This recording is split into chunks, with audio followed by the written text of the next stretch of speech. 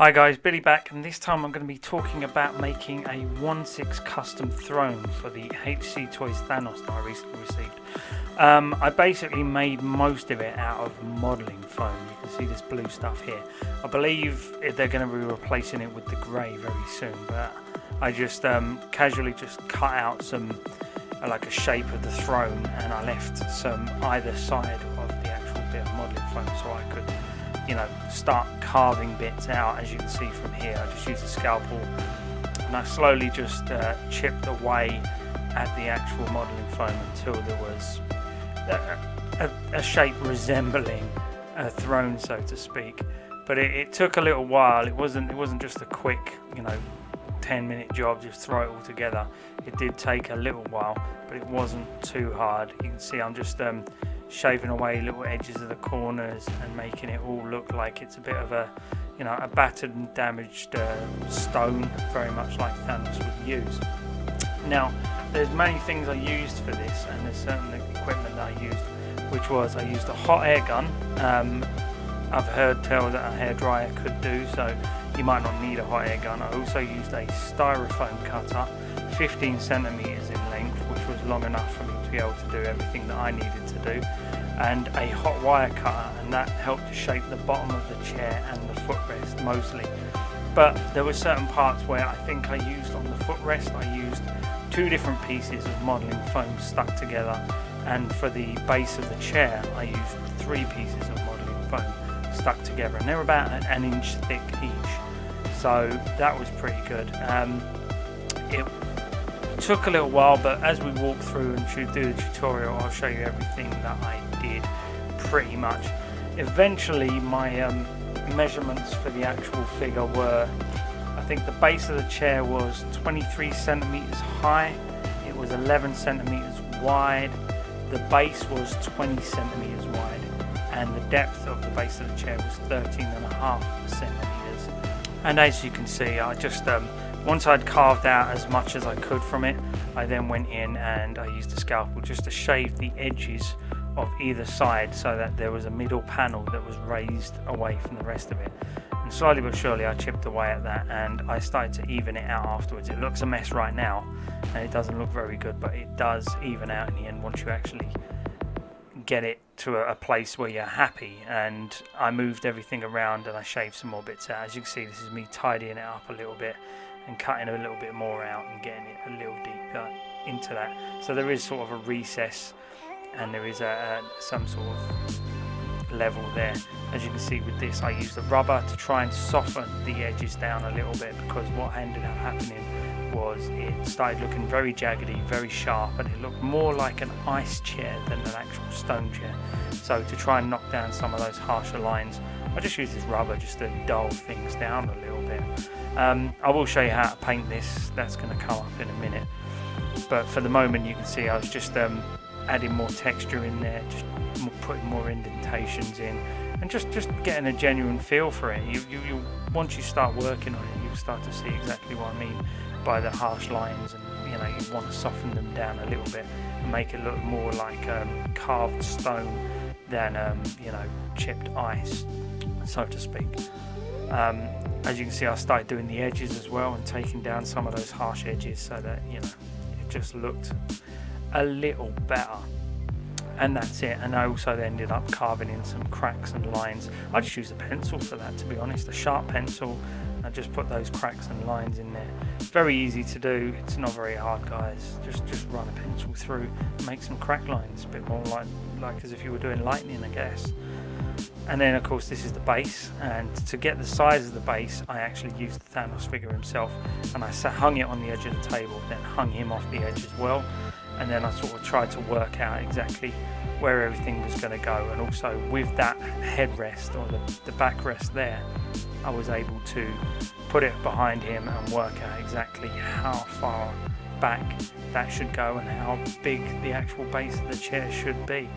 So yeah, once I made that line, moved it out of the way, and then I had to get 3 of those and triple them up so that they actually, you know, were thick enough. And then what I did was, once I put all 3 together, I used a wire cutter. Now the reason I used a wire cutter and I didn't stick these all together was so that A, once I actually could separate them, and then when I put them back together they'd fit exactly right, because you know they'd be keyed in the right way. And also I wanted to be able to stick two together and then have one on the top left over. And what I was going to do was I was going to drill a hole in the middle. I was going to put LED lights in. That didn't work out that way, I'm afraid, so I didn't do it. But also what I did was I drew a line through them either side in a crisscross diagonal motion, just so I'd find the center of the square of the actual styrofoam. And then I used the styrofoam heat cutter to cut a circle out in the middle, and that's where you can see I used a 2 acrylic tubes that I bought, and I used, I think, 40mm wide diameter tubing, and that was, I think it was 36 bore, and that allowed me to be able to have enough of a base there so I could hang these things off without them being too thick or too thin, and they could support the weight. Not that there is a lot of weight because it's styrofoam. Then once everything was put together and the holes were cut, I then just casually started carving out the chair, to be honest. I think this is actually the footrest, because it's 2 pieces, not 3 stuck together. But you can see it's the exact same process you're going to do with the base of the chair and the footrest, which is you're going to go in at an angle and you're going to try and make the bottom part of the chair smaller than the top part of the chair. So you're going to be going in at an angle here and taking out more from the bottom than you are from the top. And if you keep just going at it and changing it and shaping it to the way you want it, then you're going to get better results.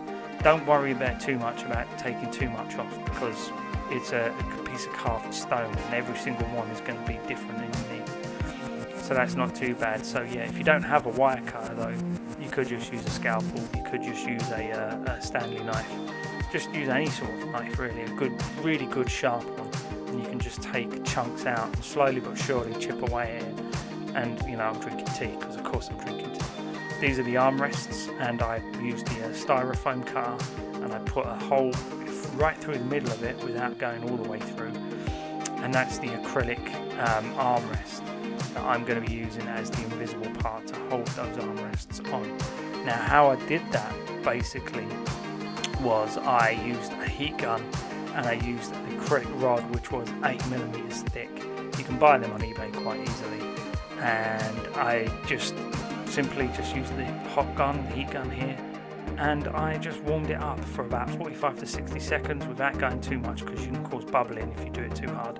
And once it's warm, you can just bend it, and if you do it slowly like I'm doing, you shouldn't have too much of a problem.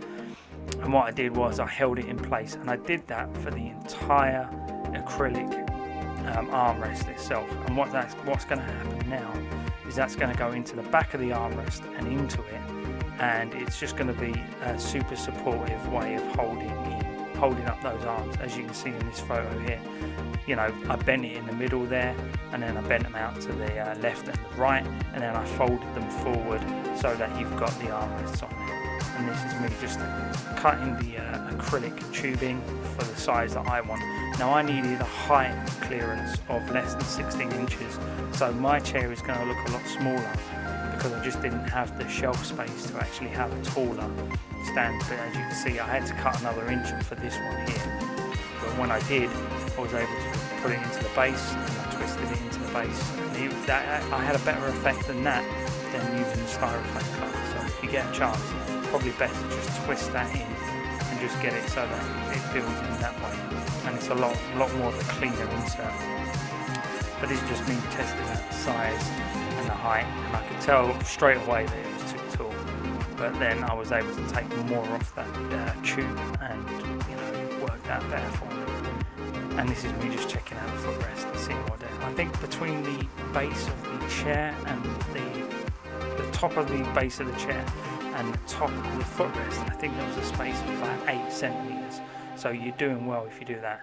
And then of course I hot glued the armrests into the back of the chair there by just using the styrofoam cutter to heat up the shape of the actual armrest inside, and I just hot glued it in.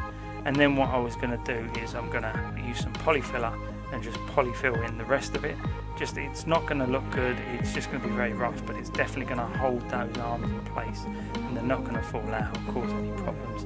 And as you can see, then I'm going to stick the armrests onto there, and it's not going to be invisible, but you get the impression of visibility. Then of course with this base, I used cocktail sticks and I stuck them into pieces of the styrofoam that I cut off of the footrest and the base of the chair earlier. And I just hot glued them like into place onto the actual base itself. It wasn't very hard, it was quite easy actually. It was not a lot of work involved really, because of the way I'd cut the base of the chair and the footrest anyway. I had loads of these little pieces like this anyway, and the more I worked on it, the more of these pieces I got. So I just decided to take some of these and stick them, you know, onto the base itself and give it like I think it's stalactite or stalagmite. I don't know which one's up and which one's down, but yeah, I gave them some stalactites or stalagmites. And I also took some of these pieces that I was shaving off of these stalactites and just sprinkled them around on the base. And you'll see in a minute that I use PVA glue. Yeah, just use these bits, and I use PVA glue just to stick them all down into place. Just dab some glue on there.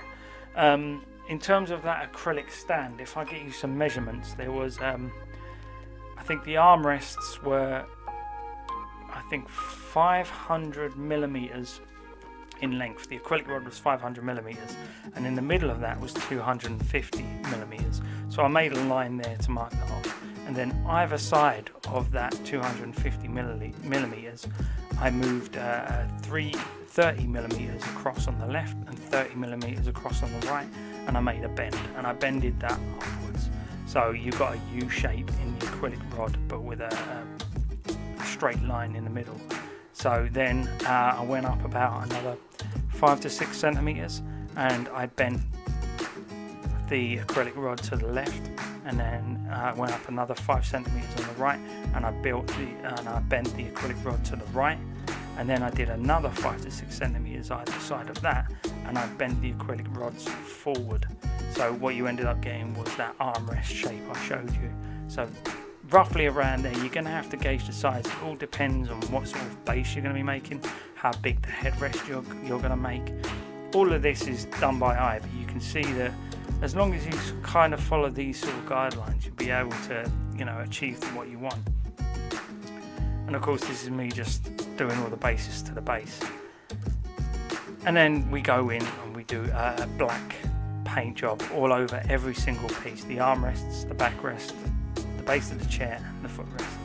And this is just me putting in the black. Now we put a black on, but we also dab the black paint on. We don't brush stroke along it, because if you leave brush strokes on there, it will show up, and what you want is you want a stony effect. And the way to get a stony effect is to just dab the paint on, and also you can get the paint in to the crevices a lot easier by dabbing it rather than trying to paint it in there. But if you dab it on there, you also get this sort of mottled sort of effect on there, so you get a lot more texture, and it also helps with the next layer, which is going to be grey. So once you do all the dabbing here, once you start here, it actually helps with you being able to put the grey on easier. And then of course you're going to put white on, which is going to be the highlight version, and that highlight is going to really add to the texture, and it's going to give it a matte, rough finish. And that's exactly what you want, because you want it to look like stone. You don't want it to look like someone's just painted styrofoam with a paintbrush. And that's just me just showing you. I used a sponge to sponge all the pieces with the grey paint rather than using a paintbrush at this point, because I didn't need to go into all the deep dark crevices with the paintbrush. I just needed to get all the outside area. And then of course this is the white highlight. You need a lot less of this, and this is a bit of slapdash for me. This is just an example I put together because I didn't film me painting every tiny piece. But you can see that there's an effect there where you get this sort of grey stony whitewash effect. And then before I painted the chair, I just used polyfiller on the back of the chair just to try and be able to hold that armrest in place a little more and make it a little bit more invisible. Now I did a bit of a slapdash job on it, as you can see. I haven't gone all the way in and filled it completely. I'm not too bothered. I'm not going to look at the chair from the back, but that was the, you know, the effect I went for. So now you can paint the whole chair perfectly. And this was me just showing you in a lot more of an easier point of me painting the base, and I made the base deliberately darker than the rest of the chair so it stood out more. And of course, here's the chair. Now the chair is all done, it's all painted. Now I need to do the footrest. I've done that. I think I've done most things. The only thing I haven't done now is the armrests. Everything else is painted, everything else is in place. I need to put the clear acrylic tubing onto the base itself, but that's not too big a deal. That's something I can do in a minute. But as you can see, it fits on nicely. I would have got more clearance and it would look taller, but I didn't. And of course, here are the armrests on the chair. And the way I did that was by just sticking a heck of a load of hot glue inside those armrests and then just shoving them onto the acrylic stand. And the best thing was I was able to hold it for a little while and get it firmly in place. So you can see it, there's a little bit of glue dripped out there. It's not a big problem. Again, I'm not looking at it from the back. And you can see the slash splash job I've done on the back of that chair. But it's okay because, again, I'm not looking at it from the back. It was just there just to make sure, you know, I covered all the bases. And I'm quite happy with the chair now. The way it's all set up, it's all good. I hope Thanos fits on it. And this is the result of the whole thing. This is the HCTOYS Thanos, and he is sitting on the throne quite comfortably. There's no wobbly pieces, it's all firmly on there. It was a really enjoyable sort of project, this. I really enjoyed doing it. It's quite a simple one as well. When you saw me putting it all together, that's as hard as it is. It's not a very difficult job. But yeah, all you need to do, guys, is test things out, test the water. And, you know, see what works best for you. You can even get a taller chair than this. I couldn't have a taller chair, but you can definitely get him higher up. You can also use some styrofoam cutters to put some holes in the base of that chair and put some LED lights on. I don't need the lights. The lights are always getting away from me anyway, so it's not a big deal.